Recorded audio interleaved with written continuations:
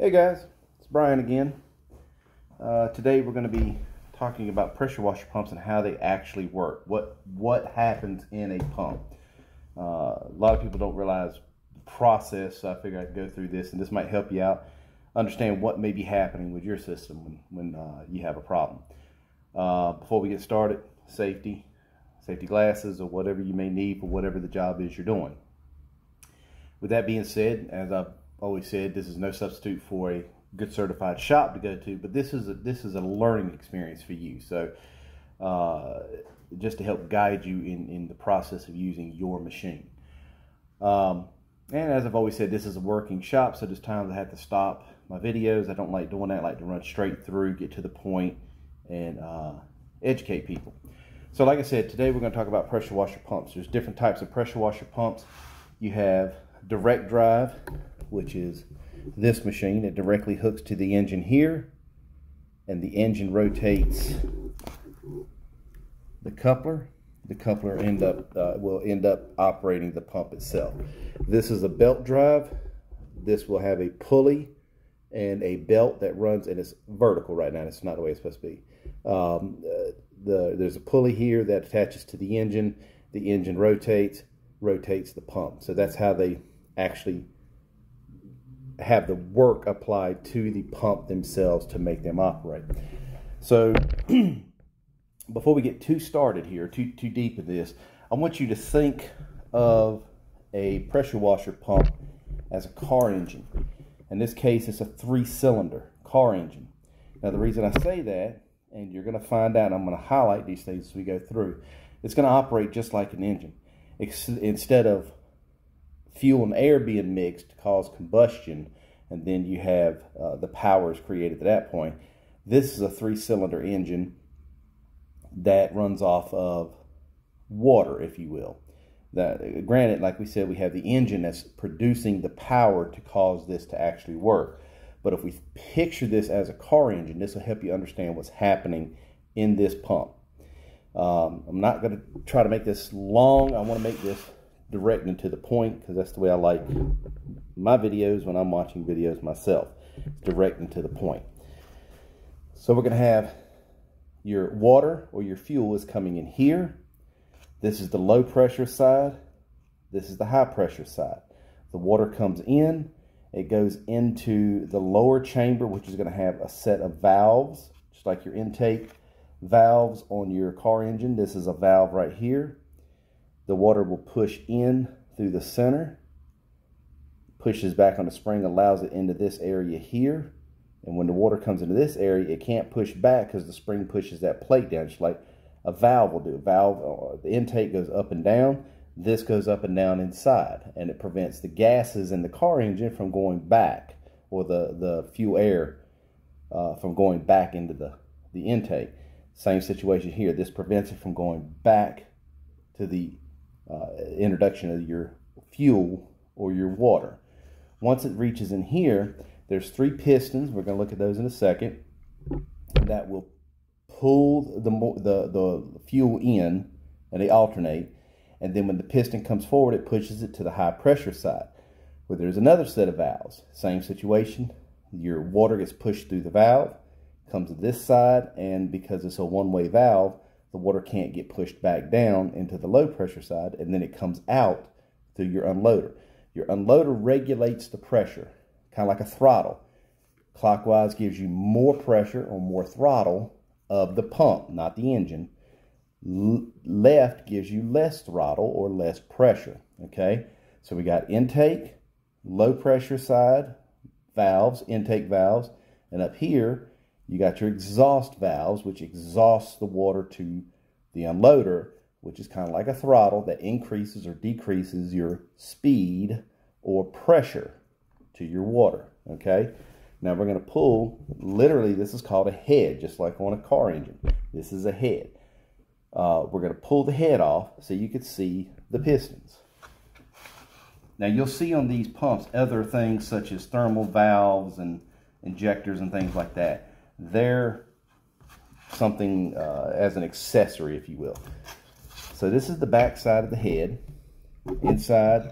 The retainer came off of these two. They're on the pistons, not a big deal. That's the retainer there that holds all your packings in place. Your packings are like the rings on your piston. Without the rings on the piston in your car engine, you've got no compression. Same situation here. If these packings are bad, you've got no compression on your engine, okay? Or in this case, your pump. So you got no pressure. So there's a series of those in here. You have the retainers which hold everything together. All right. Now on the actual pump, these are your pistons. 1, 2, 3. It's a 3-cylinder piston. If you can't count to 3, you need to stop this video and leave, because this is going to be beyond what you can deal with. Now, this is your piston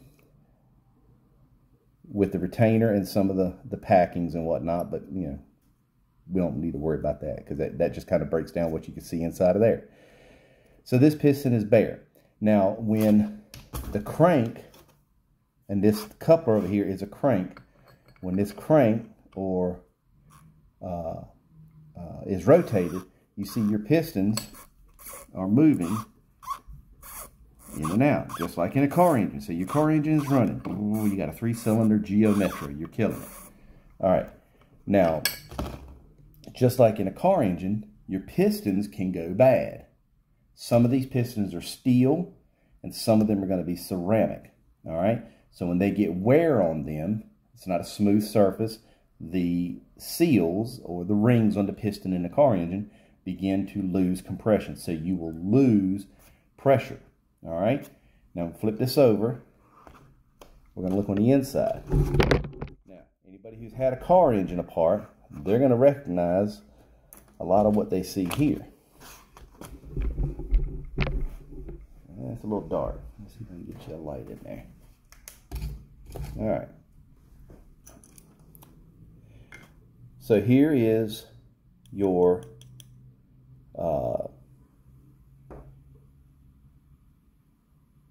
camshaft, and here are your lower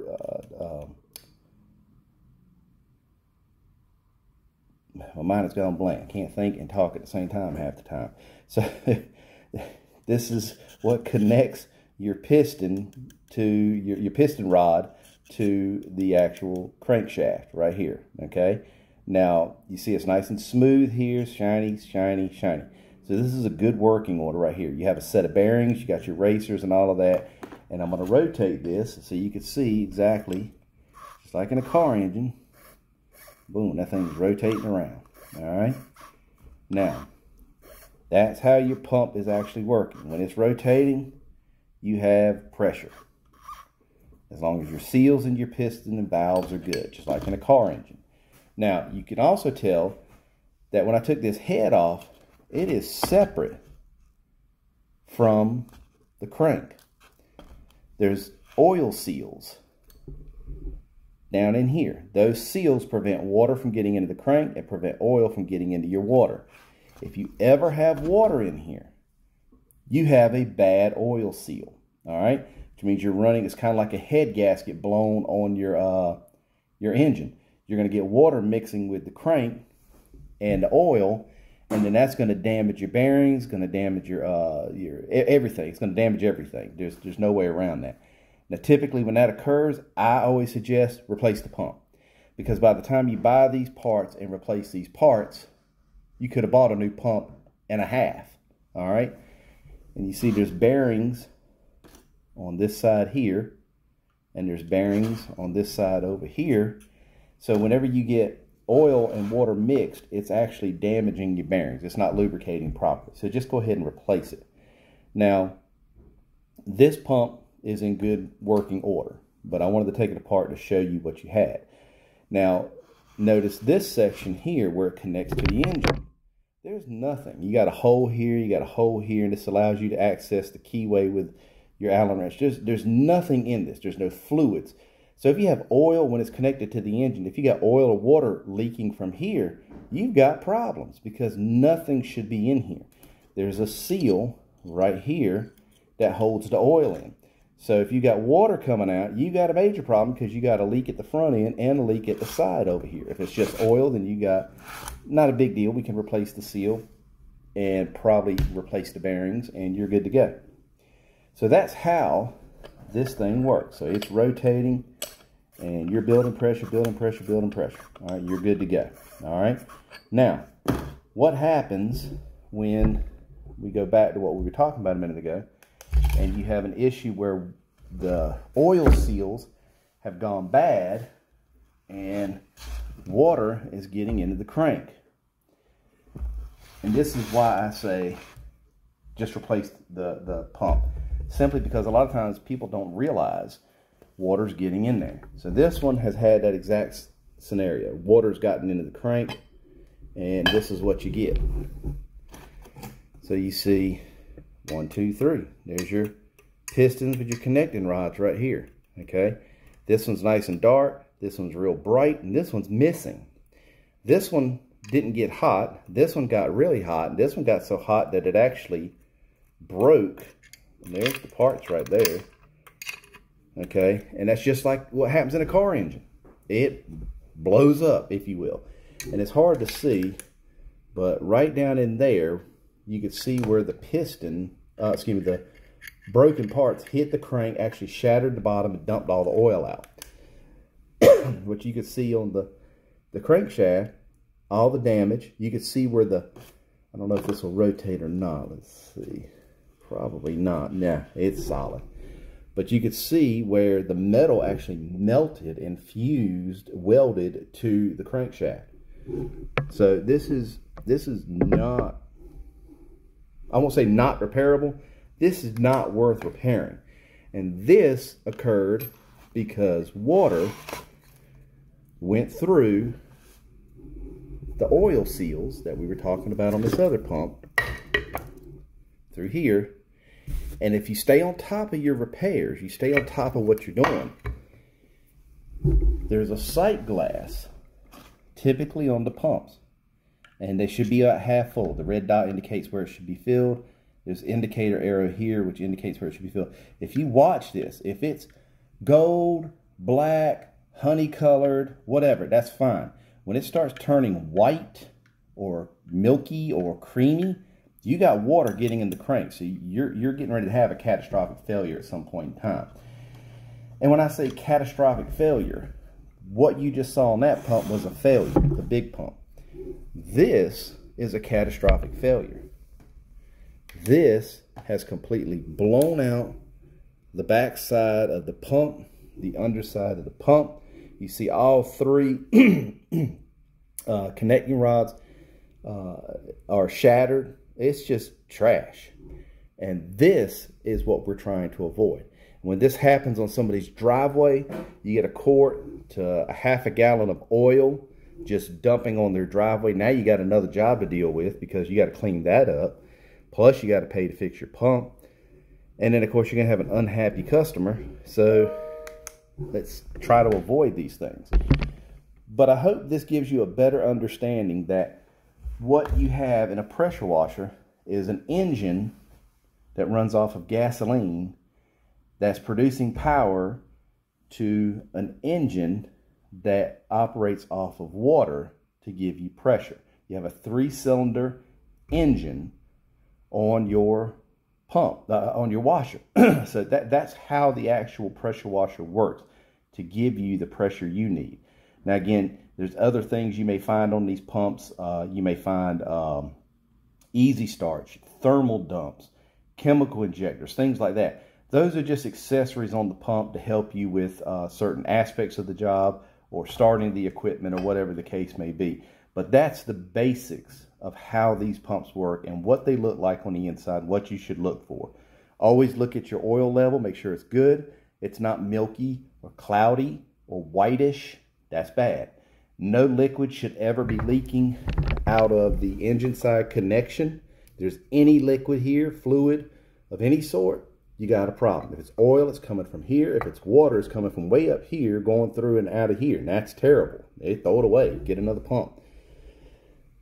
But that's the basic operations. Your valves, your pistons, your crank, your cam or your camshaft, just like in a car engine or Briggs & Stratton or whatever you want to use as a reference point. But that's how we got power from our pressure washer pumps.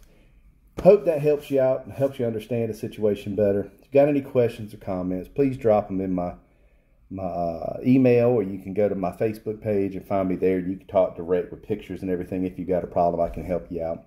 Until then, you guys be safe.